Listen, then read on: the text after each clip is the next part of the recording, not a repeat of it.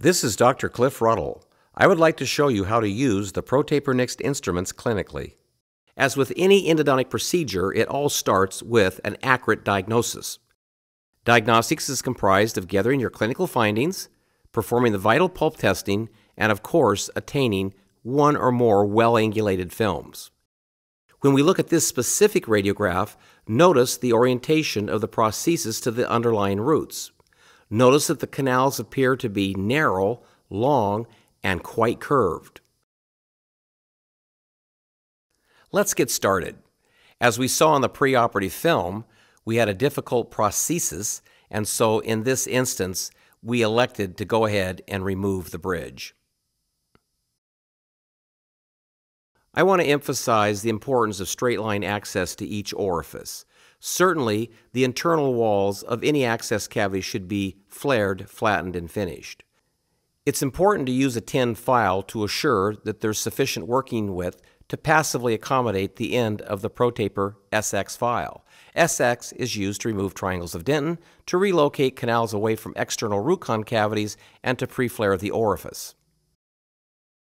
Here I'm placing a viscous chelator such as ProLube.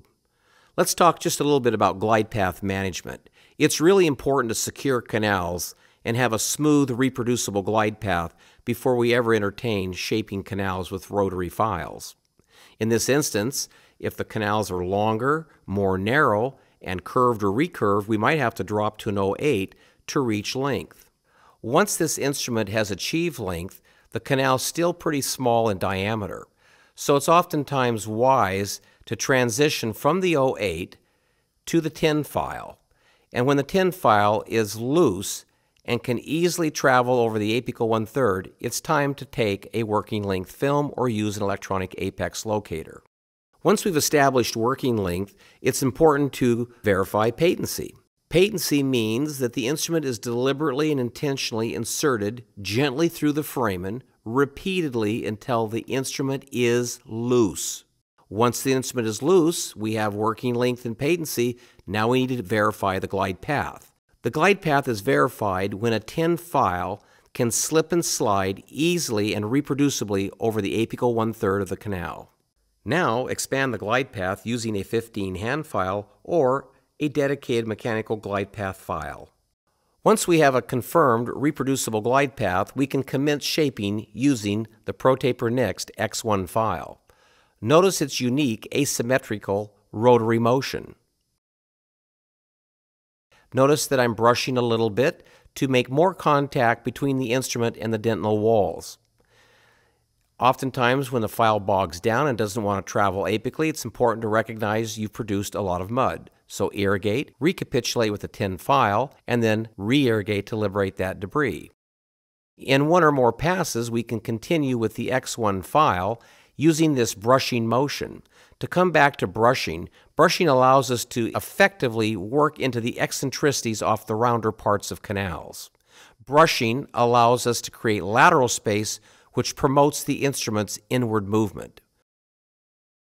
When we've achieved length, as usual, irrigate to kick out gross debris, then use the 10 file to break up residual debris and move it into solution, then re-irrigate to liberate this debris. We can now continue on using the ProTaper NEXT X2 file. From the lateral view, you can really see I'm emphasizing brushing. Brushing gives us more centered preparations, it maximizes remaining dentin on the furcation side, and it ensures that we're making more contact than just using a pecking or pumping motion. Let's take a quick look at one of the unique design features of the ProTaper NEXT instruments.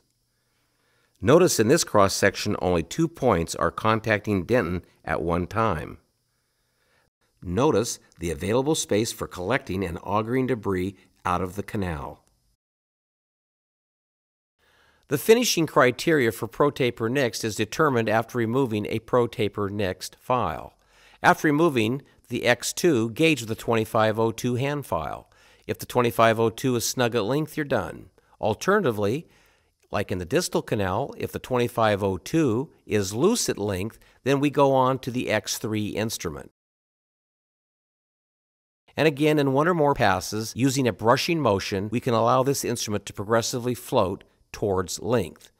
Again, when length is achieved, we would irrigate, recapitulate, and re-irrigate, and then gauge with a 30 O2 hand file to assure that we've met our preparation goals. Well, it's important to recall that files shape canals, but irrigants clean root canal systems. So in preparation for three-dimensional disinfection, we can use our favorite final rinse solution in conjunction with the endoactivator. The endoactivator serves to exchange solution into the uninstrumentable portions of the root canal space.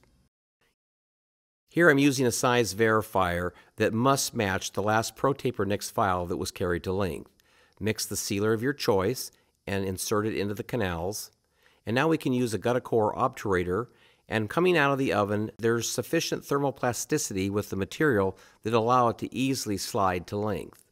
Once this obturator has been carried to length, rock the handle gently back and forth to separate the coronal aspect from the radicular part.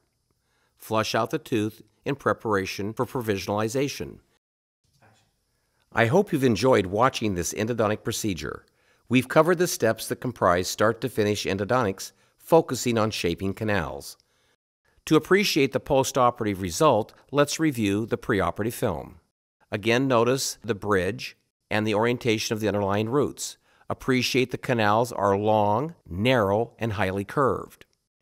When we look at the post-op film, it reminds me of the old expression, the thrill of the fill. Notice in this particular instance, we've reprovisionalized the bridge, we have smooth flowing shapes, and we've filled multiple lateral portals of exit.